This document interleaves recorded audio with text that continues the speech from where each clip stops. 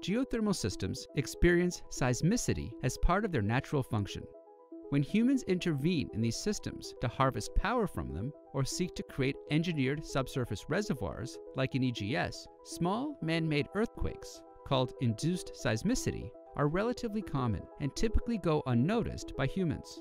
But there have been instances, though, where geothermal energy projects, either during their operation or while being constructed, have been directly linked to more significant earthquakes. So, what do we know about how and when these seismicity events happen?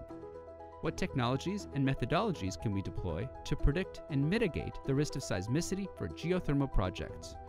And what learnings can be transferred from the oil and gas industry to help prevent seismicity events as geothermal development grows?